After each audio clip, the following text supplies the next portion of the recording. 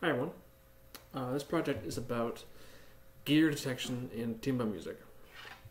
So, to get started, we definitely need a little bit of context. Timba is an innovative and highly complex genre of music which originated in Cuba during the special period in the 1990s.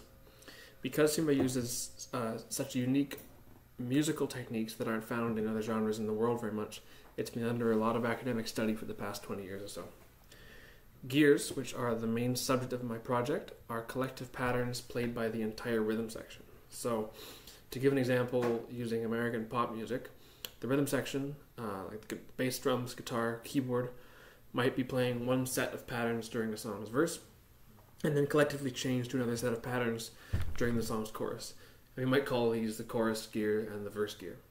Depending on who you ask, though, Timba has between 8 and 10 of these gears. So, why would detecting these be useful?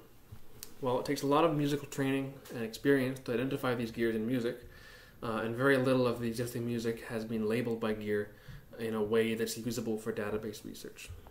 Automatically doing this labeling opens the possibility to do high-level research up to more people who have less training, and also creates the potential for future, more database research.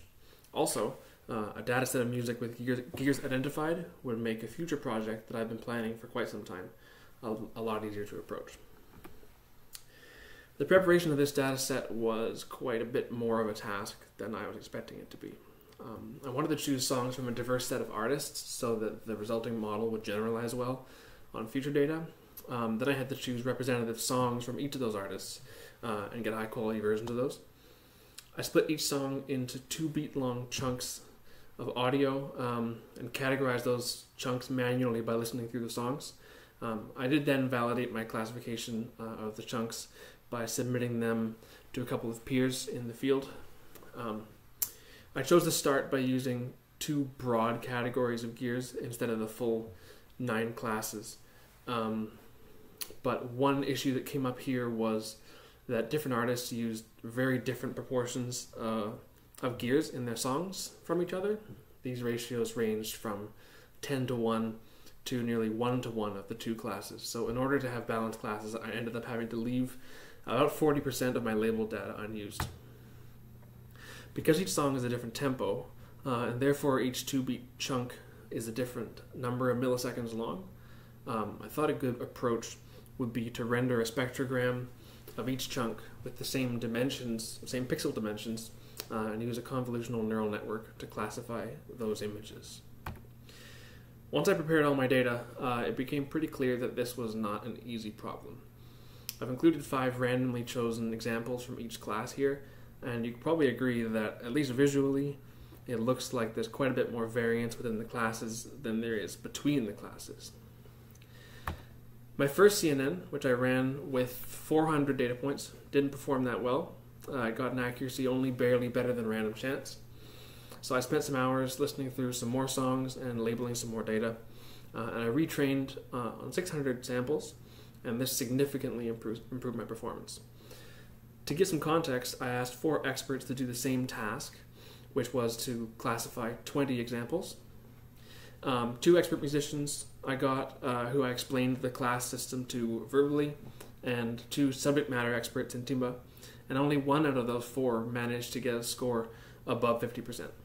So on the one hand, the model does surprisingly well compared to human experts on the topic, but on the other hand, this points out a really relevant point about how humans would approach this task, which I'll talk about in a moment.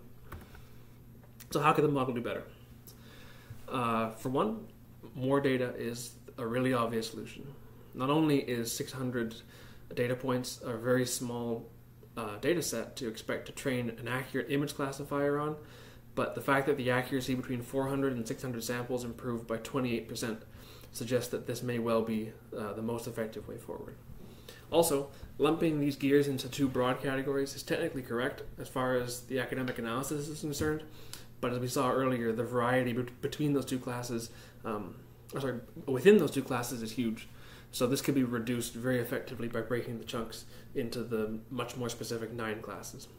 Lastly, as I realized when the experts I asked did worse than random chance on the task, humans use a lot more than 2 beats worth of context to do this kind of classification, and so I'd like to try retraining the network on 8 or 12 beat long chunks, still labeled by the middle 2 beats. I want to thank everyone for your attention, following me down what I realize is a pretty obscure rabbit hole. So if you have any questions, comments, or ideas, or want to hear about my future projects that I plan to do in the field, I'd love to hear from you. Thanks.